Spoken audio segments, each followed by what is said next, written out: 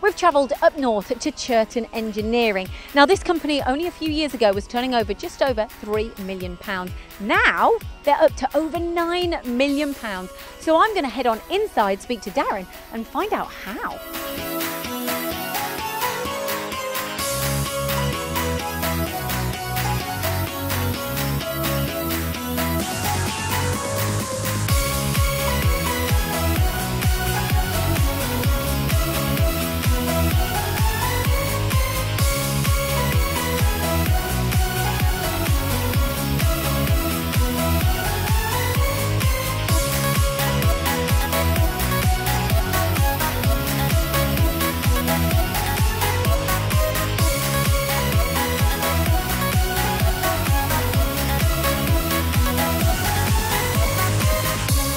Chirton Engineering are a subcontract machine company based in the northeast of England. We have been going since 2003. We were acquired by the Cars Group in 2014, and I personally have been at the business since 2016. I cannot wait to get into that machine shop. But before we do, tell me what's changed over the years. I mean, the building and everything looks so grand, it looks incredible. But how have you turned this company round? We applied some general engineering principles. Myself and my team have been in this industry for the last 35 years, so we've got a pretty good idea of what works and what doesn't work. And we set about 3 years ago turning the business around, and to do that we implemented a lot of, like I say, basic techniques, but also we brought in some consultants to do some 5S work. Okay, so what is your 5S work? What does that mean? 5S is actually, it's a concept that a lot of people mistake thinking originated from Japan, but it was, the original idea came from Henry Ford, and the 5S stands for sort, set in order, shine, standardise and sustain. What you are doing is literally eliminating any waste that you have within a business. Now that can be time waste, it can be physical waste, it can be anything that makes you unproductive. Okay, and so how are you doing that? We started off by having a complete overhaul of our shop floor. So I think by the time we had finished, there were only 2 machines that hadn't been moved. So the shop floor has a lot more flow about it now. And we also set about eliminating a lot of the time wastes that the guys on machine had. That's looking for tooling, manuals, any equipment that they need for a job. What we need to do is place that equipment exactly where the guys can find it, and pass those savings on to our customers. Right, let's stop talking up here and let's go and see the shop floor. Not a problem.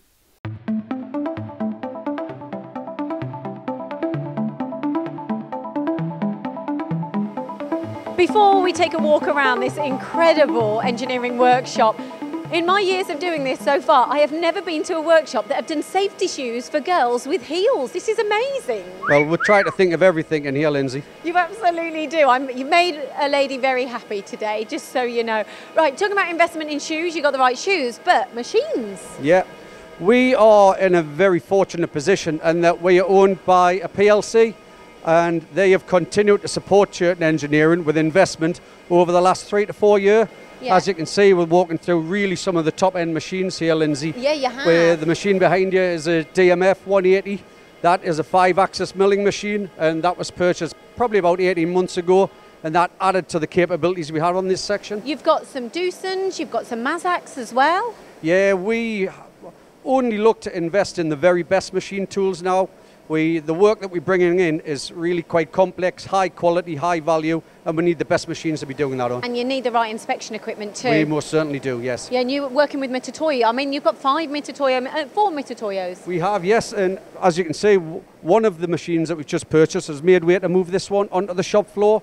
This allows guys on the shop floor to do their first offs, which creates time and inspection for other parts to go through. It's amazing. It's all about that lean manufacturing. Now, I mean, just look over here. Look how tidy this area is. Like, how are you doing this? This is all part of the 5S project that we are doing, and it's all based around eliminating the waste from the daily lives of the guys on the shop floor. So any time that they are wasting looking for tooling, looking for jigs, looking for fixtures, we have to make sure that anything that those guys want is easily at hand and can be easily found. And what is that doing to you in a monetary way, you know? That's making us a lot more cost effective, and that means that we can pass those cost savings on to our customers. Now, you might be blown away with the idea of lean manufacturing. So Mark over here has been tasked with the task of explaining to us what it is. So, I mean, this looks quite complex. Can you explain this to us? So very, very briefly, we take a very structured approach to diagnose a business. So really we're looking at some key elements. One of the first key elements is just to try and understand what kind of mix or quantity of products are coming through. So by type, by sector, etc. Just to try and understand what the funnel is, what the sales funnel is, so we can really optimise that. Do we need to look at diversification, which we have done in Chirton's side, but very much just understand what is the common ground, where we're actually at the moment. The next key element is really just trying to diagnose where we are from a key performance indicator perspective. So again, we need to understand where the opportunities lie. So we very much start off with a safety, quality, cost, delivery, people and 5S perspective. And who are you working within the company to sort through this? I work from the very top to the value add to the guys that actually make the money. So I work with the Darren and the senior management team, so they understand the strategy and the direction we need to go at. And that flows then down. Oh, very, very important. So the most important people actually are the guys on the shop floor that make the money. Okay. If really everything that you see here is all directed towards spindles. Oh, I see. So you're kind of giving everyone more ownership. Exactly. So yes, they are part of the company, and so they're understanding the direction of the company. Yes, and they understand if a spindle's idle, they now understand the impact on the potential revenue of the company or profit and loss sheets, etc. So everything that you see here is very, very much directed at the guys on the shop floor. And how do they use that information? What are they using that on? Well, we very much measure and feed back to the guys on a regular basis. So this is very high-level KPIs from a directional perspective. Yeah. The guys on the shop floor have performance boards that we use on a daily, weekly basis. So it's very much short interval control. So if I have any safety quality issues, any cost issues, any kind of issues, it's a two-way communication between the guys that make the money on the spindles and the guys that are actually supervisors on the shop floor. So it's a very open and honest I feel like that. Sometimes communication is a bit of a problem within a company, and I think you're certainly hitting the nail on the head there.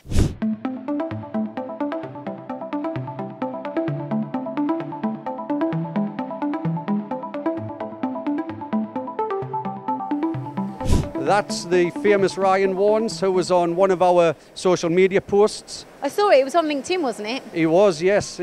Ryan was released by a competitor of ours partway through the first year of his apprenticeship, and we were contacted by Ryan's training provider, so we decided to bring him in, give him a month's trial, and to be honest, Ryan's been fantastic since Sorry, then. Darren, I'm going to go speak to Ryan. Not a problem, Lyndsey. So, Ryan, you're kind of famous now because you're on LinkedIn. You got that many likes and comments on your posts. I don't know really what to say about it. I didn't really expect to get that many likes, to be honest with you. So well, I think you deserve it. I think you do. You. Are you enjoying working at Chirton? Oh yeah, I love Chirton. I've been here for 2 months now, and to be honest with you, I've learned more in the past 2 months than I have the past my previous employer. So. Okay, so how? What have you been learning? I've been learning all sorts. I've been learning how to program the machines, how to set up different jobs. I've been learning more jobs because obviously we've got more customers than we last place, so yeah. Do you feel part of the community here? Oh yeah, definitely. Some of the workers here are really good and they've been teaching us loads, so yeah, I'm very grateful for the position I'm in. Okay, and tell me one really fun thing you enjoy about working here. The crack with the lads. A crack with the lads, that's brilliant. Darren, Ryan seems so happy to be working here. Yeah, the health and well-being of our employees is really important to us, and we identify that we need to be better than all of our competitors in order to attract the best guys onto this shop floor. And one of the reasons for that is because it's a really, really good atmosphere to work in, but also we look after our employees, and part of that is a gym behind me. You've got a gym here? Certainly have, Lyndsey. Oh gosh, should we go see if someone's inside? 1 second. Oh my goodness, look at this. Hello. Hello. Hello. What's your name, sorry? Nick Stewart. Nick, right. Nick, I've never seen a gym within an engineering workshop before. Do you love it? Yes. You do? What do you love about it? It's just the convenience of it on site and just finish my shift, come in, do my workout, go home, have a shower. Well, so are you using this every single day? How do you think it every day. helps you with your work? It just boosts your sort of metabolism, your morale.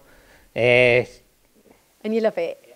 What do you like about working at Chirton? Just my teammates, the whole team, just the whole ethos and positivity about the place. It's a great place to work. Right, brilliant. Well, I'm not going to go on the treadmill right now, to be honest, even though I would love to, but it's nice and air conditioned in here. So I'm going to go back and find out some more about the company with Darren. Thank you, Nick. Go and pick up some weights or whatever you're doing. Enjoy yourself. They may have been working very hard in the gym, but this is where the real hard work happens, in the production office. And this here is James, who's going to tell us more about your lean manufacturing and your scheduling software. Yep. So this is Siki scheduling software. And so what we do is we upload all of our works orders into here, and it allows us for full visibility of everything that's happening. So we once a week import new orders in. It then lets us see what we've got. So what you're seeing there, what is it that we're seeing right now? So every different colour is in different job. So on the left hand side you can see all of our machines. Along the top is weeks and months. So each colour is a different job. So we can see on this particular machine, this job will take this long. So we've got days, some are days, hours, some run for weeks. So it allows us to see any gaps we have in production. And the thing is, if you measure, say, a cycle time of 15 minutes on a part and then it gets reduced to 10 minutes, then that will be inputted into that, and that's then inevitably going to help you then schedule again and free up other capacity on machines. Yep, so our scheduler talks directly to the shop floor data capture on the shop floor. The guys book on and off, and that feeds live into here. So if a job finishes early, it will free up some capacity in here. Brilliant. One more feature on it that you like? The analysis tab. So that shows us a quick view of how our jobs are doing, whether they're late, on time, how many days early, etc. So yeah, it's pretty cool. Brilliant. Thanks, James. Darren, you really have got some very happy staff members here. I mean, look at some of the machines as well they get to work on. These XYZs, you've got a big 3-metre XYZ behind us. You've got your filter mist on loads of machines. It's not, you're just investing, aren't you? You're not just investing in machines, but also the well-being of people. You're looking after your staff. Thanks, Lyndsey. Yeah, we do. We invest not only in machinery, but in software, but also in the infrastructure of the place. And it's all based around making sure that the well-being of our staff and the happiness of our staff is at the forefront of everything we do. But do you think that's the main reason why you've gone and increased your turnover so much? I think it's one of many things, to be honest with you, Lyndsey. I think it's the investment that we've had from our owners, the Cars Group, has been massive in all this. The support of the staff and everyone employed within the business has been a massive part of it. And the enthusiasm of everyone to take change. And as you know, change never goes down really well in any business. And the staff in here have been fantastic. You know what, I can tell that by being here today. People have been willing to come on camera with us. We've had a laugh. He's even bought us a nice ham sandwich for our lunch. So, Darren, it has been an absolute pleasure to have you here on Swarf and Chips, so thank you. Not a problem, Lyndsey, always welcome. There you go, Chirton Engineering up north in North Shields. Thank you for watching this week's Swarf and Chips. Don't forget to like, comment and subscribe. And as we always say, keep those spindles turning.